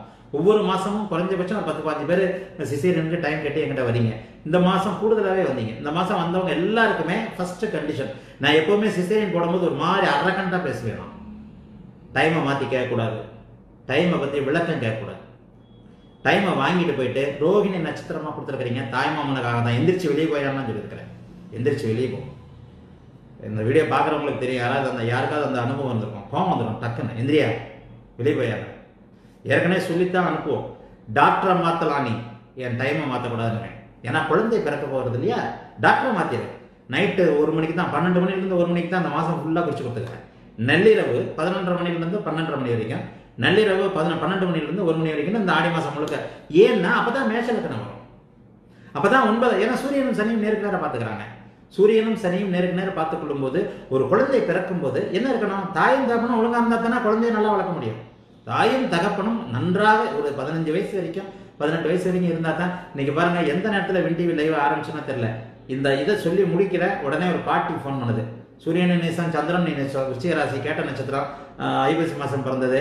அப்பா எப்படி விட்டுட்டு 2.5 வயசுலேயே போயிட்டாரு அப்படின்னுச்சு. என்னடா அதை இப்பத்தனமா முடிச்சு அதுக்கு உதாரணம் மாதிரி ஒரு பதில் கேள்வி வந்திருக்கேன்னு சொல்லிட்டு அப்பாலாம் ஒன்றும் சரியில்லாமா 2.5 வயசுலேயே விட்டு விட்டாரு. அதுக்கப்புறமா எல்லாம் கேட்டுட்டு அம்மா எப்படின்னு கேட்குது. நான் திருப்பி அந்த அம்மா கேட்டேன், ஏமா இப்போ சொன்ன மாதிரி சந்திரன் ராகு செவ்வாய் சேர்க்க விருச்சிக ராசி நீச்சம். அம்மா எப்படின்னு என்கிட்ட கேட்குறியே, உங்களுக்கு ஜோசியம் தெரியுது தானே, செக் பண்ணுறீங்களான்னு கேட்டேன். இல்லை பிறக்கும் போதே அம்மா செத்து போச்சு 1 மாசத்துல அப்படின்னு சொல்லுது. ஆக இந்த அமைப்புகள் எல்லாவற்றிற்குமே இப்போ நான் சொன்ன மாதிரி, அதாவது எப்போது 9ஆம் இடம் 4ஆம் இடத்துக்கு வருவோம், கடக லக்னம், செவ்வாய் சனி ராகு. அப்போ இந்த இடத்துல பாவகம் கெட்டு போய்விட்டது. பாவகாதிபதி 6-8-12 மறைஞ்சிட்டாரான்னு பார்த்துட்டு சூரியனையும் எவ்வாறு இருக்கின்ற நிலைமையில் இந்த இடத்துல 9ஆம் பாவகம் சுத்தமாக கெட்டு போச்சு. 9ஆம் பாவகம் முதன்மை அமைப்பு என்ன அடிபடும், தகப்பன் அடிபடுவார், பாக்கியம் அடிபடும், எதையும் அனுபவிக்க முடியாத ஒரு நிலை ஏற்படும், இருந்தும் இல்லாத நிலை ஏற்படும். நல்லா கேசரி பிடிக்கும், சக்கரை வியாதி. உதாரணத்துக்கு தான் சொல்றேன், நாக்கு அப்படியே துடிக்கும், அல்வாவை சாப்பிட்றதுக்கு நாக்கு துடிக்கும். அல்வா சாப்பிட்டாலே அன்னைக்கு நைட்டு வந்து தூங்க முடியாதுன்னு சொல்லிட்டு நாக்கு அடக்கிக்கணும். எதையும் எதிரே வைத்துக்கொண்டே அனுபவிக்க முடியாத ஒரு நிலை. இந்த வார்த்தையை நல்லா புரிஞ்சுக்கங்க. பாக்கியஸ்தானம் வலுவிழந்தால் அனைத்திற்கும் பொருந்துகின்ற ஒரு அமைப்பு இது. எதிரே வைத்துக்கொண்டே அனுபவிக்க முடியாத நிலைமை. வயசுக்கு ஏற்ற மாதிரி புரிஞ்சுக்கோங்க, எல்லாத்தையும் புரிஞ்சுக்கோங்க. எதிரே வைத்துக்கொண்டே கையில் வெண்ணெயை வச்சுக்கிட்டே அந்த வெண்ணெயை ஒண்ணுமே பண்ண முடியாத நிலைமை. இதை வந்து சகலத்துக்கும் பொருத்தி பார்த்துக்கணும். சாப்பாட்டுக்கும் பொருத்தி பார்த்துக்கலாம், போகத்திற்கும் பொருத்தி பார்த்துக்கலாம், கல்விக்கும் பொருத்தி பார்த்துக்கலாம். எதிரே வைத்துக்கொண்டே அனுபவிக்க முடியாத நிலைமையை பாக்கியஸ்தானம் வலுவிழந்தால், பாக்கியஸ்தானத்தில் இத்தனை பெரிய பாவர்கள் அமர்ந்து பாக்கியாதிபதி வலுவிழந்த நிலைமையில் நடக்கும். சரி, அடுத்து அப்படியே சிம்மத்துக்கு வந்துருங்க. 8ஆம் இடம் செவ்வாய் சனி ராகு, ஆயுள். அப்ப இந்த செவ்வாய் சனி ராகு முதன்மை அமைப்பான ஆயுள் கடும், மற்றபடி எதிர்பாராத அதிர்ஷ்டம் கடும், எல்லா விதமான சகல விதமான செவ்வாய் சனி, குறிப்பா சனி திசை மட்டும் இது போன்ற அமைப்புல குரு வேற எங்கேயாவது இருந்து லக்னாதிபதியும் நீச்சமாய் சனி செவ்வாய் ராகு ஜாதகம் பார்த்துருக்கிறேன். இந்த மாதிரி ஜாதகம் 1968 தான் நினைக்கிறேன்.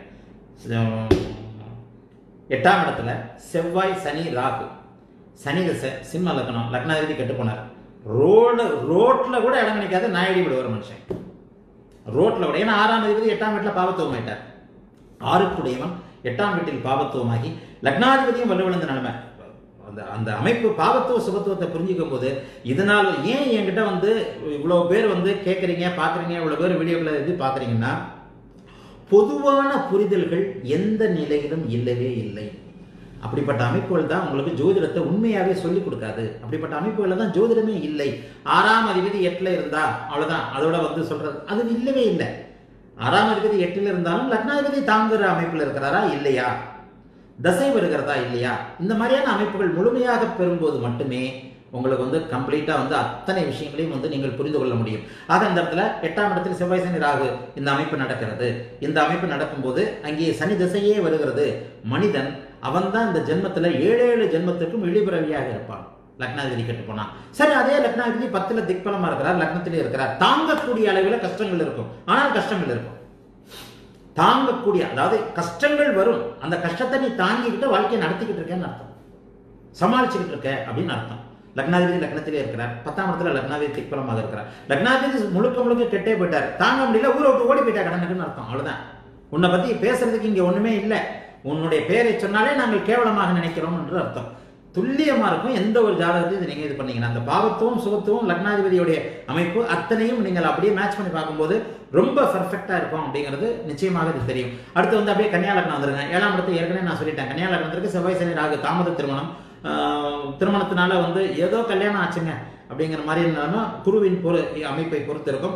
நண்பர்கள், மனைவி, பங்குதாரர்கள், 7ஆம் பாவகம் உடல் உறவு, இந்த உறவு ஸ்தானம், இந்த 7ஆம் பாவகத்தின் அத்தனை விஷயங்களும் அடிபட்டு போகும். அதே நேரத்தில் அடுத்து துலா லக்னம், 6ஆம் பாவகம், இதுலேயும் ஒன்று இருக்கு. 6ஆம் பாவகம் சுத்தமாக அடிபட்டு போச்சு. அதே நேரத்தில் நல்ல வேலையும் அடிபட்டு போச்சு. 6ஆம் பாவகம் துலா லக்னத்திற்கு செவ்வாய் சனி ராகு இருந்தால் என்ன நடக்கும்? 6ஆம் பாவகம் அடிபட்டு போன அதே நேரத்தில் 12ஆம் பாவகம் அடிபட்டு போயிடும். ஏன்னா 3 பேர் நேரம் இங்கே பார்க்குறாங்க இல்லையா? இங்கே குருவின் அமைப்பை பொறுத்து தான் அடுத்தது கடன் வாங்க முடியாதுதான். கடன் வாங்க முடியாத சூழ்நிலையும் நல்லா இல்லாத சூழ்நிலை. கடனால் அழிகிறவனும் இருக்கிறான், கடனால் வளர்றவனும் இருக்கிறான். ஆக ப்ரெடிக்ஷன் வந்து சுபத்துவ பாவத்துவத்தின் அலைவை நீங்க புரிஞ்சுக்கும் போது தான் கத்தி வந்து கழுத்தை விட்டுமா ஆப்பிள விட்டுமான்றதை நீங்க பார்க்க முடியும். இங்கே செவ்வாய் சனி ராகு இருப்பது ஒரு நிலையில நல்லதா துலா லக்னத்துக்கு சொல்லப்பட்டாலும் 4-5 கூடியவர் 6ல மறையிறது நல்ல அமைப்புகள் கிடையாது. அந்த இடத்துல எப்படி பார்த்தாலும் எந்த நேரத்திலையும் 6ஆம் பாவமும் முழுக்க கிடக்கூடாது அப்படிங்கிற விதிப்படி கடன் இல்லாத நிலைமையும், கடன்காரர்கள் நம்மளை நம்பாத ஒரு நிலைமையும், கடன் கொடுப்பவர்கள் நம்மளை நம்பாத ஒரு நிலைமையும் கொடுத்துருவாரு. விருச்சிக லக்னம் 5ஆம் இடம் புத்திரபாவகம், எதிர்பாராத அதிர்ஷ்டம், புத்திரபாகவும், நல்ல சிந்தனை, அத்தனை அமைப்புகளும் கெடும். ஆகவே விருச்சிக லக்னத்திற்கும் இந்த அமைப்புகளில் வந்து குரு போய் உட்கார்றது அதனுடைய பாவத்தை 30% கெடுக்கும். தனுசு லக்னத்திற்கு 4ஆம் பாவகம், தாயார் அடிவிடுவார். ஒருவேளை விருச்சிக ராசியவே வந்துருச்சு, அதாவது சந்திரன் நீச்சமாயிட்டாரு, ஏன்னா எல்லா பாவர்களும் அங்கே இருக்கும்போது இதுக்கு மேலே சந்திரன் வந்து நீச்சமாக போகிறது. நீச்சத்தை தவிர்த்து வேறு எந்த விதமான பாவத்து அமைப்பு கூட வராது. தனுசு லக்னம் 12ல் சந்திரன் நீச்சம் அம்மா இல்லை, கன்ஃபார்ம்டு. 4ஆம் இடத்தில் செவ்வாய் சனி ராகு. தசாபக்தி அமைப்புகள் மிகவும் முக்கியம். அப்போ அந்த சனி திசையே நடக்குது. ஏன்னா விருச்சிக லக்னம் கேட்ட நட்சத்திரம்னு வைங்க, குழந்தை கேட்ட இது அனுஷ நட்சத்திரம்னு வைங்க, சனி திசையிலேயே குழந்தை பிறக்கும். வேறு குரு எந்த இடத்துலையும் இவங்க 2 பேரையும் டச் பண்ணாத இருக்கிற நிலைமையில இந்த அமைப்பு உள்ள குழந்தை கண்டிப்பாக பிறக்கும் போதோ ஒரு குறிப்பிட்ட அந்த சனி திசை அமைப்புக்குள்ளேயே ஒரு 7-8 வயசுக்குள்ளேயே கண்டிப்பாக அம்மாவை இழந்துரும். நிச்சயமா அம்மா இழந்துரும். குரு வேற எங்கேயாவது சுபத்துவ அமைப்புகள், குரு சுக்கிர தொடர்புகள் மட்டுமே இந்த சந்திரனுக்கும் செவ்வாய் சனி ராகுக்கும் வரும்போது மட்டும்தான் அம்மா பழைக்க முடியும். 4ஆம் பாவகம் அடிபட்டு 4ஆம் பாவகா காரகாதிபதி அடிபட்டு பாவகாதிபதி அடிபட்டு குருவின் நிலைமையை பொறுத்து தான் அம்மா பற்றி சொல்ல முடியும். அடுத்து மகரம். மகரத்திற்கு 3ஆம் இடம். இப்போ நான் ஏற்கனவே மகரத்தை பற்றி சொல்லியாச்சு. அதனால மகரத்துக்கு 3ஆம் இடம் இந்த வீடியோ நான் ஆரம்பத்திலே சொன்னேன். நிச்சயமாக அந்த குருவின் நிலையை பொறுத்து தைரியம் வீரியம் இதெல்லாமே இருக்கும். அதாவது குரு வந்து 8ல் மறைஞ்சா கூட இருக்கும். மற்ற அமைப்புகள் மகரத்துக்கு சொல்லிட்டேன். கும்பம் 2ஆம் இடம், தனம்பாக்கு குடும்பஸ்தானம், சொல்ல திக்குவாய் ஊமை, குருவின் நிலையை பொறுத்து பேச்சு பலிக்காத நிலைமை, பொய் பேசுகிறவர். சனி 2ல் பாவத்துவமாக இருந்தாலே கடுமையான பொய். குரு பார்த்தா வக்கீல், மார்க்கெட்டிங் பீப்புள். தனம் பார்க்க குடும்பஸ்தானம், சுபத்துவத்தை பொறுத்து இந்த அமைப்புகள் இருக்கும். அடுத்து ஏற்கனவே மீனம் சொன்னோமே, மீனம் லக்னமே இல்லை. மீனம்னு வரும்போது லக்னம் தான். மீனத்தில் லக்னம்னா அந்த குருவின் அமைப்பை பொறுத்து தான் நற்சிந்தனை, நல்ல விஷயம், நல்ல விளைவுகள், தன்னம்பிக்கை. லக்னத்தில் 3 பாவகிரகங்கள் இருந்தால் அவருக்கு தன்னம்பிக்கை இல்லாதவன் அர்த்தம், கர்ணகடூரமாக பேசுகிறவன் அர்த்தம், கிரிமினல் அர்த்தம். கிரிமினல் நம்பகத்தன்மை இல்லாதவர், அவ்வளோதான். நம்பகத்தன்மை இல்லாதவர், தான் நம்பகத்தன்மை இல்லாதவர்னா தானே கிரிமினலாக. எப்பவுமே ஒருத்தர் பாருங்க, கான்ஃபிடென்ட் இல்லாதவர் அடுத்தவங்களை ஏமாத்துவார். கான்ஃபிடென்ட் இல்லாதவர் அடுத்தவர்களை அங்கீகரிக்க மாட்டார். நான் தான் புத்திசாலி, எனக்கு இவனை விட்டா இவன் பெரிய ஆள் ஆகிடுவான். தன்னுடைய வளர்ச்சியை விட அடுத்தவனை கெடுத்து தான் முன்னேறன்றதுலேயே வாழ்க்கை தொலைச்சிடுவார். லக்னம் கிட்டா அது ஒன்று. தன்னுடைய வளர்ச்சியை பார்க்க மாட்டார். லக்னம் வலுவாக இருப்பவன் பக்கத்தில் ஒருத்தர் ஓடியாரவாரா அவரை கூட உற்சாகப்படுத்துவான். வாயா நீயும் ஓடியாயா, எனக்கு கிடைக்கிறத பாதி நீ எடுத்துக்கோ வா அப்படின்னு உற்சாகப்படுத்துவான். ஆனால் சனி போய் லக்னத்தில் உட்கார்ந்து பாவத்துவமாக இருந்தா சனியின் தன்மை என்ன? குள்ள நெறித்தனம் தானே. நயவஞ்சகம், புல்லரித்தனம், புள்ளநெறித்தனம், அடுத்தவனை பார்த்து பொறாமைப்படுதல் சனியின் மிக முக்கியமான குணம். பாவத்துவமாக இருந்தால் கூடுதல்.